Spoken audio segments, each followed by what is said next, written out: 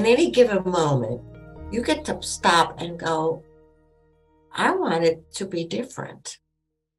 I want there to be ease in my life. I want there to be grace in my life. I want to bring the fullness of who I am.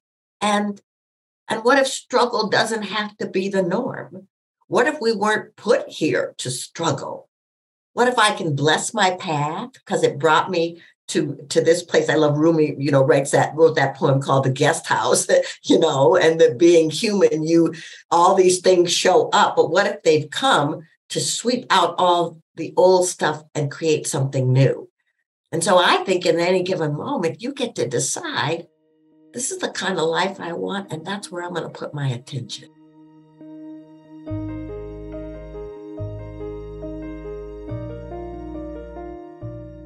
Welcome to Letting Go and the Greatest Secret, where we explore the end of your suffering and the beginning of lasting happiness. I'm Hale Dwoskin, and today I'll be speaking with Cynthia James. Cynthia James is a transformational coach and inspirational leader, guiding people to make changes at a deep level for lasting healing. She excels as an international speaker, coach, singer, and award-winning author of multiple books, including her latest book, Does My Voice Matter?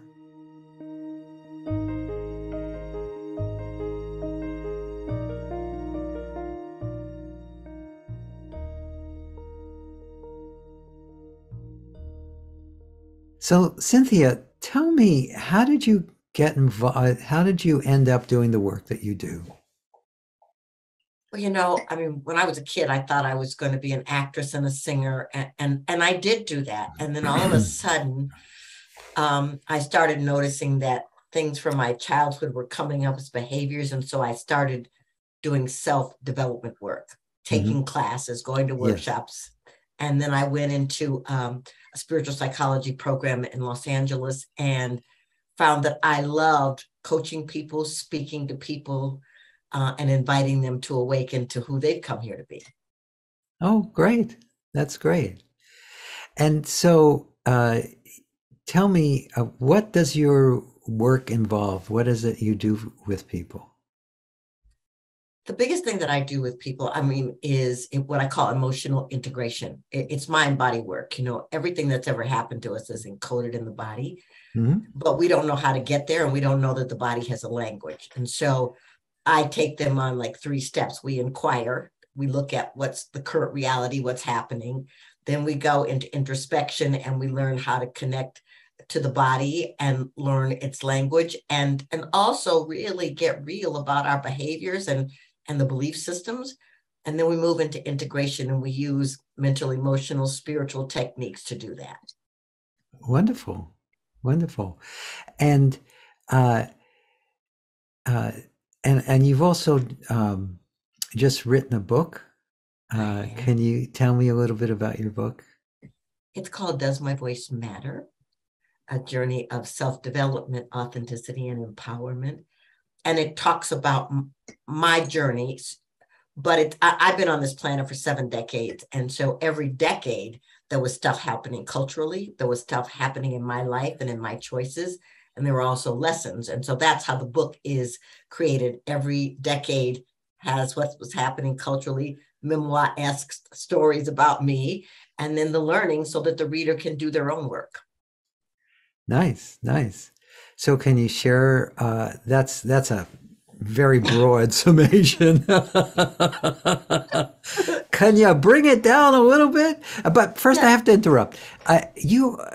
This might be silly, but you don't look old enough to have been around 7 decades. Thank you. You really do not.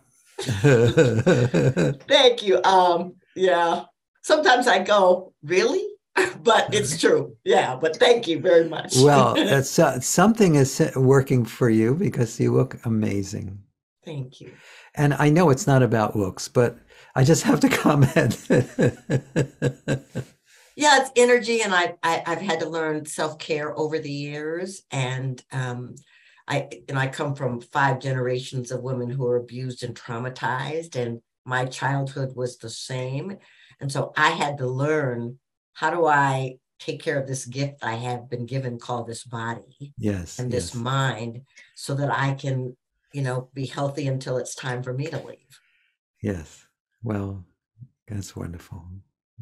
So now tell me, what else can you share more specifically about from your book that you think our audience would be interested in? Just so you know, our audience is a combination of people who've done my work, which is the Sedona method. It's a tool for letting go of any emotional burden or any inner limitation, and people just into self-help and spirituality. So it's a broad audience. Beautiful. Well, so the book is called Does My Voice Matter? And what I tell the people at the beginning of the book is when I say voice, I'm not talking about the sound that comes from the larynx or the sound that you create when you sing a tone. I'm talking about the fact that the voice is our way of expressing. So it could be writing, singing, speaking, dancing, the way you dress, but it's all about stepping into your full authentic being by expressing who you come here to be. Because if that was happening on the planet, I don't think we would be having the discord that we're experiencing now because people would feel fulfilled. Mm-hmm. So you feel that people, in most cases, aren't able to express their authentic nature? Well, you know what? I mean, what we're watching in the world today is division and separation and people feeling disenfranchised, people worried about retribution if they speak, all those kinds of things. And so that fear energy is kind of pulling people back and not allowing them to step out because they're afraid or in doubt on some level. And I get it. But the thing is like the people that we admire the most in history have been those people that have stepped beyond their fears and doubts to make a difference. Yes. And so expand more on that. So, well, expand on how would you help someone to find their authentic voice? Again, what I like to do in these conversations, if I can, is I like to bring things forth that people can take away with them, to immediately start working on themselves if they'd like to, or exploring themselves, or seeing truth from a deeper, more profound level. So, absolutely. Well, the first thing I tell people is connect to your passion points. What lights you up? What brings you joy? Whether you can make money at it or not isn't the point. It's like, if it brings you joy and enlivens you, I mean, it starts energy flowing in your body temple and in your field, and it begins to attract itself. So that's the first thing I tell people. The second thing I tell people is to pause. Pandemic had humanitarian pause. right. We all had to sit. Yes. But the thing is, when you start not thinking clearly, when you start making decisions that aren't supportive of you, when you start doing things that don't support your health and well-being, I feel those are messages saying pause, stop, move into a state of reflection, whether that's meditation, whether that's yoga, whether that's hiking, whatever it is, where you pause and you begin to tap into that beautiful intuitive knowing that lives within you, and you begin to inquire, what are these messages trying to tell me? What really wants to be birthed? What really wants to come forward? And you don't have to make a quantum leap. Everybody's not going to be Mother Teresa or Gandhi. Right. But you can do little steps that help you feel energized and at peace, moment by moment. When I learned to meditate, every 30 seconds I was looking at the clock because I was sure that it was 3 minutes. Right. And so, but now I meditate, my spiritual practice is an hour a day, but it started with little incremental steps of practice. Yes. And there's something, even, you're describing the pause as a way to gain insight about where you're going, but isn't just the pause itself enough Isn't there something exquisite about just pausing? Oh, I think yeah. that in and of itself, uh, for most of us, if when we stop the constant forward momentum, even for a few moments, there's a reset that happens, and it also is beautiful. Would you agree with that? Yeah. And it allows you to get still and quiet and just um, move into an observation, an inner observation. Mm-hmm. I used to work in corporate America, and it was kind of wild. And believe it or not, what I would do is um, I would just close my door and just breathe for a few moments just to allow myself to reset. Well, but that's a good suggestion. Everyone could find their own way of doing a quick reset, Yeah. which would be really helpful. You have a peace demeanor.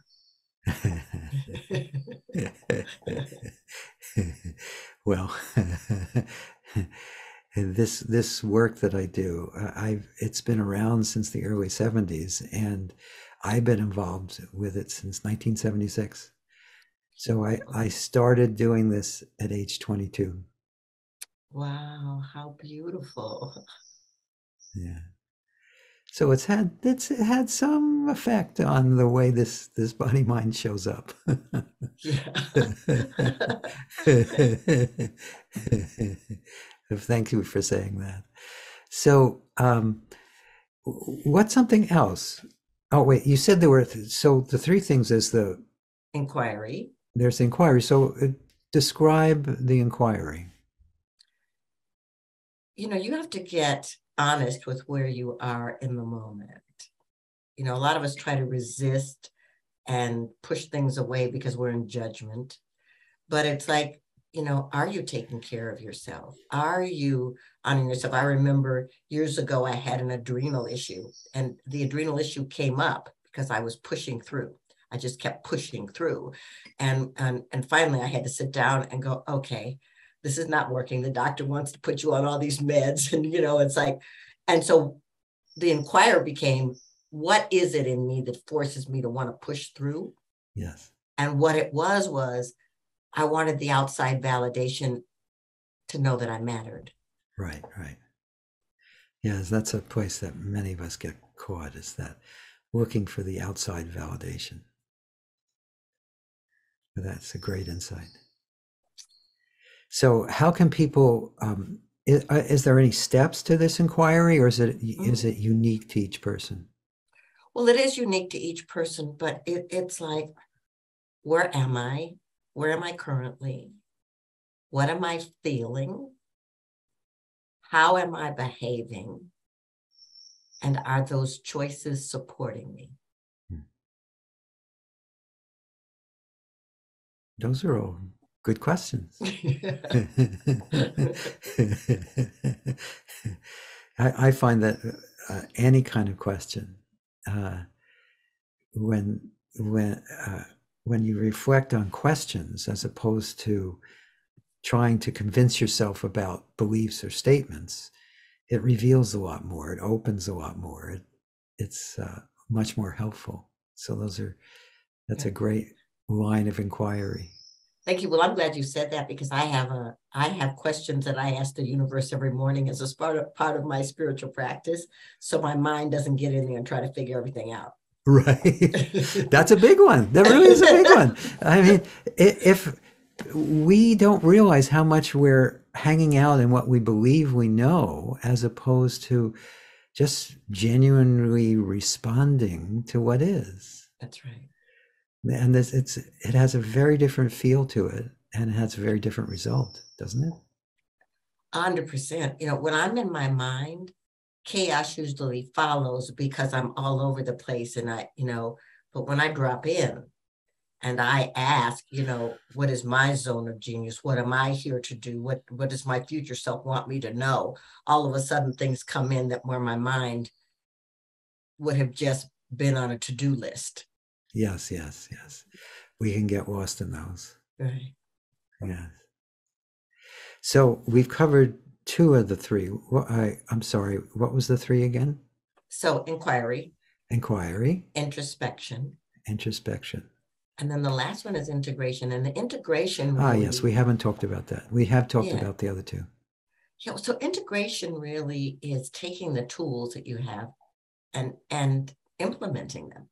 It's like you can have a great deal of understanding, but if you don't practice it, then you're just going to repeat the same old pattern. And so I teach people how to, if something's happening, where is it in the body, and to invite them to connect to that part of the body and allow it to give them information, to give them messages so that they can begin to integrate how they want to be as opposed to old behaviors that keep them safe.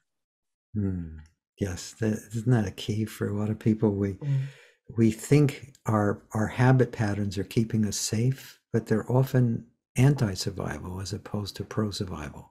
Wouldn't exactly. you agree?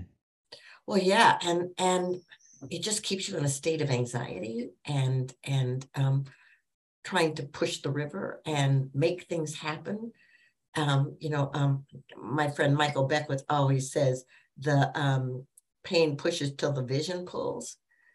If you get out of that painful state and allow the vision, the universe will sync up with you and start bringing things to you that you could never have imagined or thought of because you're in this field of possibility. And so that's what I want people to do. That's what the integration does. It gets you into that field of potentiality and possibility so that you can just open to what the universe has for you. Yes, yes, yes. And I love this thing about not pushing the river. That's another thing that uh, if everyone could just sit back a little and let the power that is the way lead even a little more, just a tiny bit more, everything turns out better. Wouldn't you agree with that?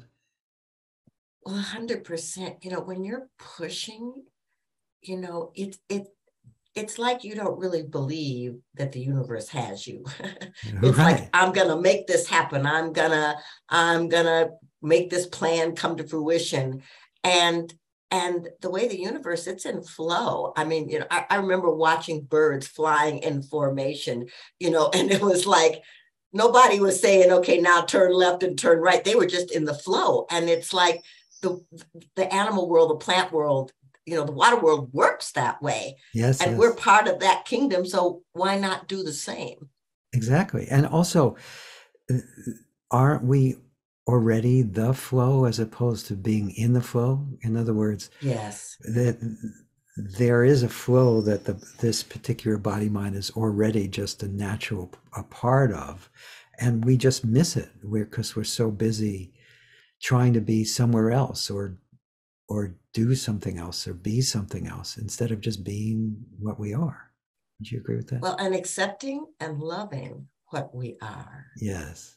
I mean, we live in such a culture that's competitive, and it's like, well, I need to look like this and I need to walk like this and I need to speak like this, and so you're trying to get to that place and it has nothing to do with who you are. Right. Well, it's what society says, our parents, our friends, our relatives, our companions. We're, we're rarely just being authentic to ourselves. Well, yeah, and here's the thing. When you're authentic, you create trust. People can trust who you are because you're going to show up that way. You're going to speak your truth. You're not going to hide, and you're not going to have all kinds of agendas. You're just going to come. And then people begin to trust that, oh, this is a safe place for me to be myself. Yes. Yeah. The key is it's when there's a safety in being, it's contagious. Yes. Yes. Yes. I think that's why teachers who can create safe space in groups, Yes. all of a sudden it becomes an energy where the whole room rises. Yes, totally. That's definitely what happens. And it's really not the teacher doing it. It's just something it's it's not even a co-creation. It's just what happens when we get together to support each other in truth. Yeah, exactly. Then all the guards come down, and Yes. all the ways of protection get to come down because you just get to be there. Yes. Oh, talk little bit about how the past doesn't define us. Yeah. So, um, yeah, I actually did a TED talk on this. When you come from generations of pain and struggle, Yes. the messaging is that's life. You're here to have pain and struggle. And so that's how my family was. And my grandmother, I called what she did kitchen wisdom, because we'd all be in the kitchen and she'd be cooking and she'd be going, telling us, no, you're Black, keep your head down, don't make waves. I mean, she would be saying all of these things. And so because you start believing that, then you create that reality. Yes. And but what if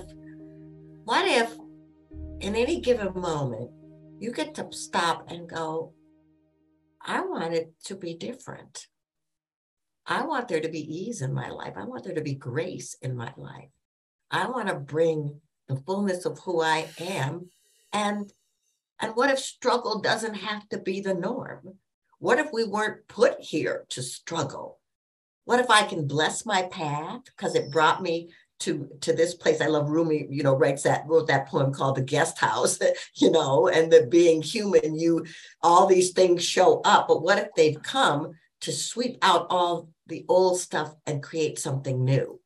And so I think in any given moment, you get to decide, this is the kind of life I want, and that's where I'm going to put my attention. Yes. And also this given moment is already wholeness. It's already complete exactly as it is. That's again back to the pause we talked about. We usually live life as though it's a progression, and yes, on some level it is from the perspective of the personality, but isn't this moment whole, complete, and enough as it is? 100%.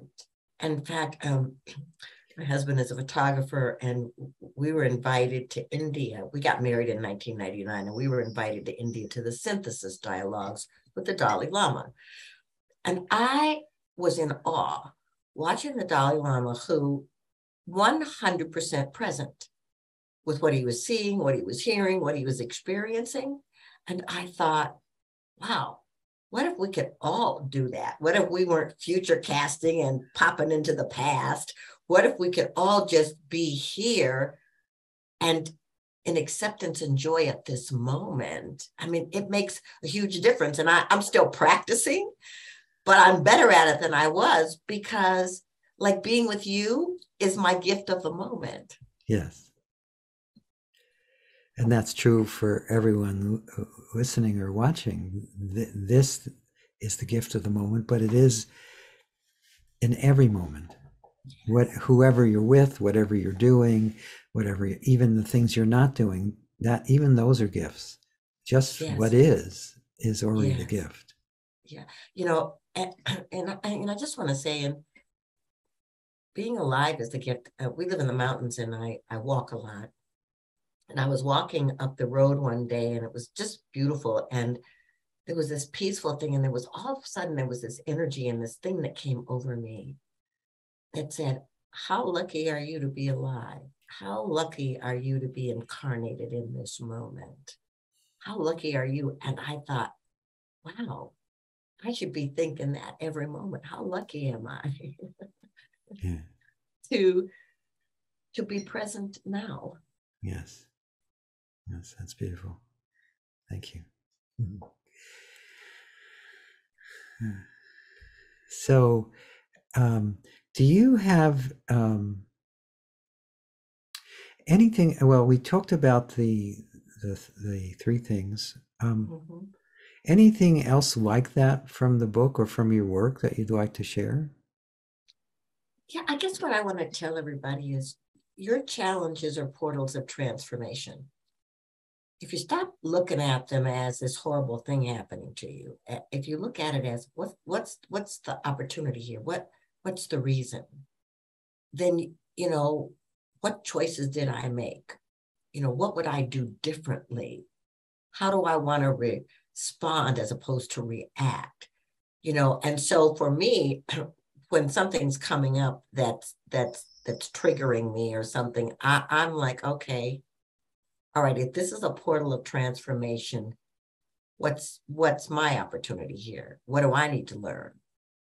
What do I need to inquire about? Mm-hmm. Has this happened before? And if it has, and it's showing back up again, it's because I didn't learn the lesson. What's the lesson? Mm-hmm. And where does that lead us when we do that? Clarity,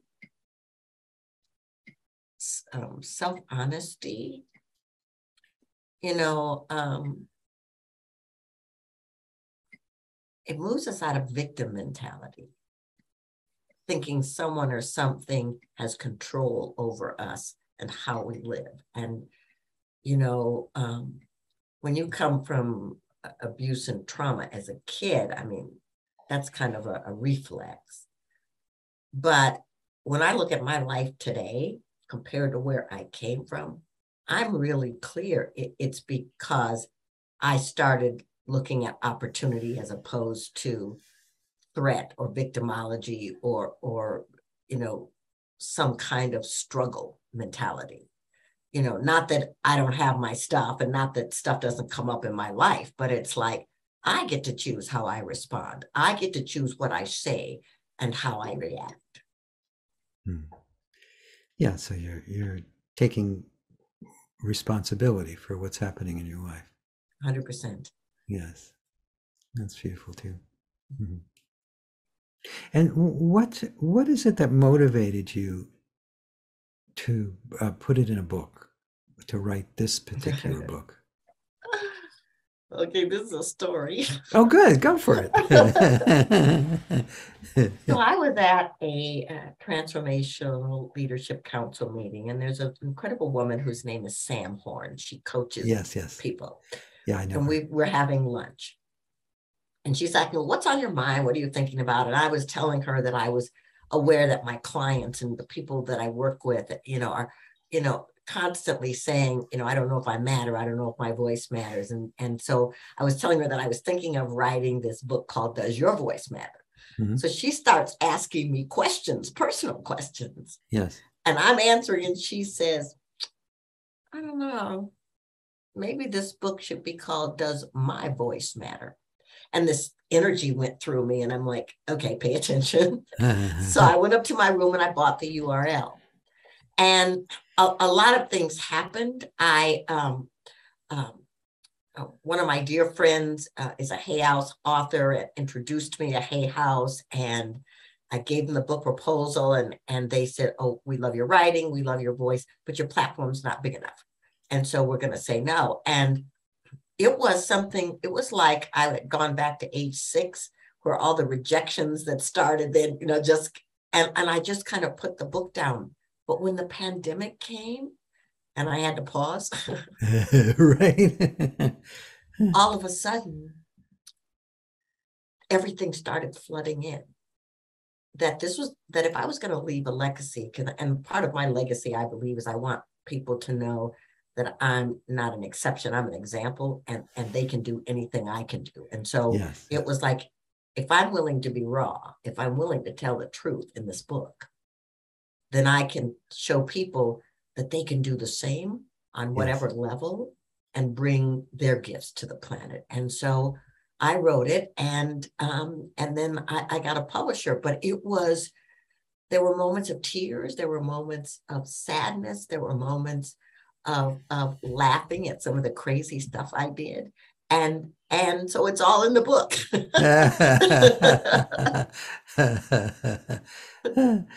Yeah, sometimes whole life changes start very simply, or big projects start very simply.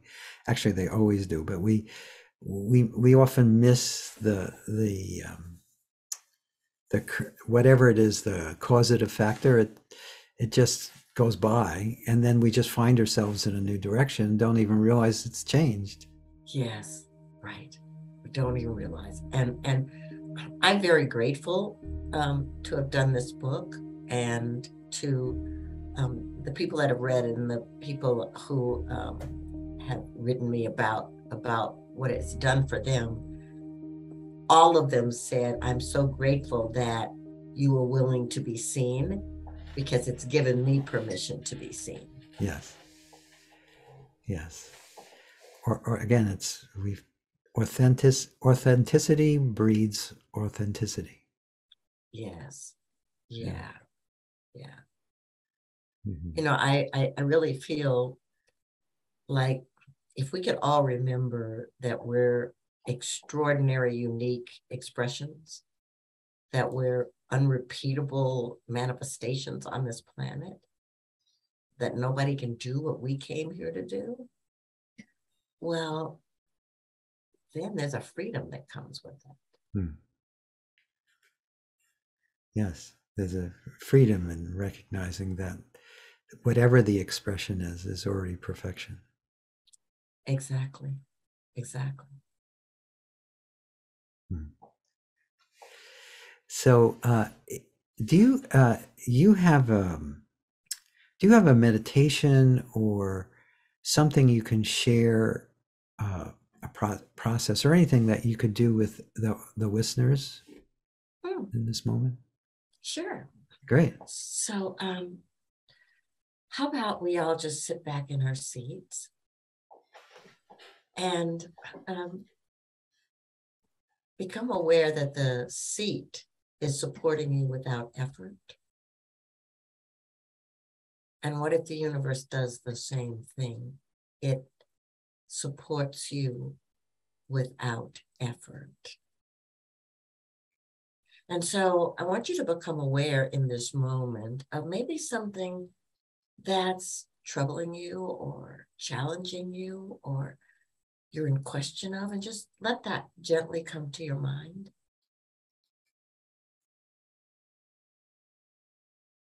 And then become aware of where it is in your body. And what that could feel like is a little constriction or a little tightness. Don't judge it, just be with it. Because that energy is inviting you to get a message, to learn, to get the answer to your question. So you breathe into that part of the body. Might be the throat or the shoulders or the neck, or your heart area or the solar plexus area. It could be in different parts of the body, but the one that is giving you the most energy in the moment, that's the place. And you want to activate your imagination. You don't have to be visual. Activate your imagination. And notice that energy, that place in the body is opening, kind of like a portal. It's becoming wider and it's becoming taller. It's becoming like a doorway.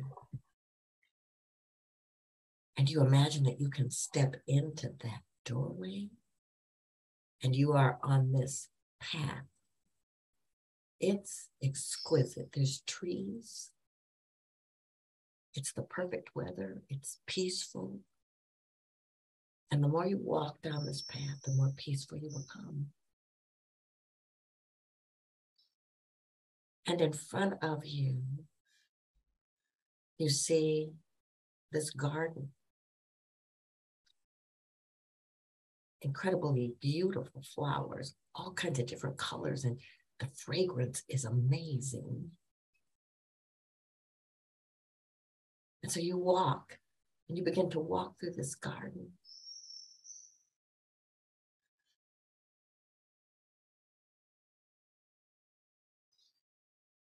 And you become aware that there's a guide waiting for you. Now, this guide could be a person, an animal, an angel, someone who's still on this planet, or someone who's passed.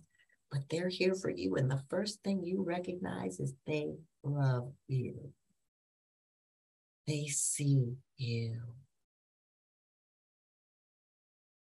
And so you connect with this guide and you sit down in this beautiful garden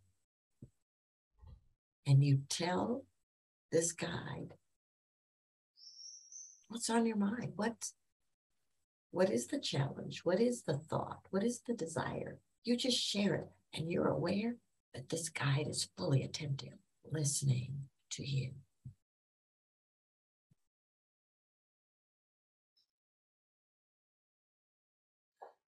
You feel so free, so heard. And now that guide has a message for you regarding this very thing. What is the message?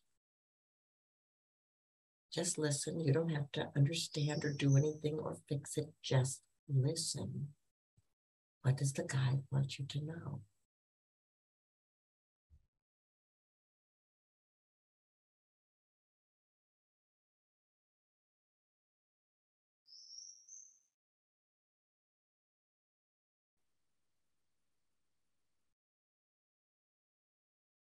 And so you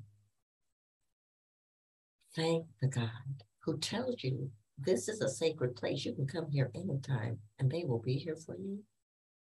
And they ask you to look to your right on the ground, that there's a symbol for you. Now that symbol could be a rock, a flower, a mineral, whatever it is, you pick it up and you can feel the energy coursing through your body. This is a peace instrument. You take it with you, thank the guide once again, and begin to walk back through that garden. Feeling clearer, feeling stronger.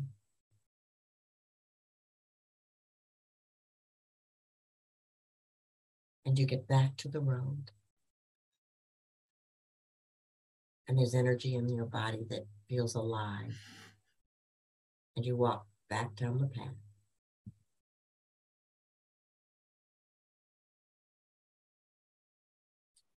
And you come back to the doorway. And you step through, bringing that peaceful energy with you. And the portal begins to close. And once it's closed, be aware of that part of the body. Is it more relaxed? Do you feel more tender? Do you feel more open? This is your natural state of being. Take one more breath. Feel your body in your seat.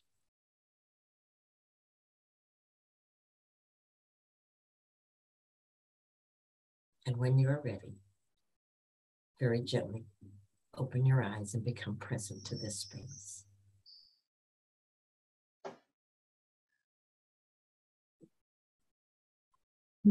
Lovely.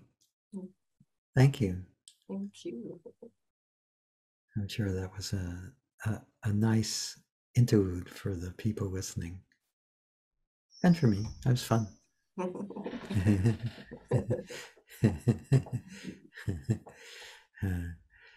And you have other meditations. I don't know if they're the same as this, but you have a series of meditations that you're wanting to give people.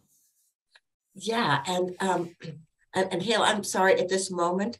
I can't remember what I was giving you because I'm doing a few of these back to back. But that's yeah, okay. I have a few meditations that I give people to just really help them pause and go in and connect to their beautiful inner life. That's great. That's great. Well, we'll put all that information in the show notes. So, do you have anything else that you'd like to share before we wrap it up? I guess I want anybody listening to know you're a masterpiece in the making. You are an extraordinary light on this planet, and you're here by design. Nothing and no one can stand in the way of your health, your well-being, your joy, and your freedom. So take advantage, because the world is waiting for you.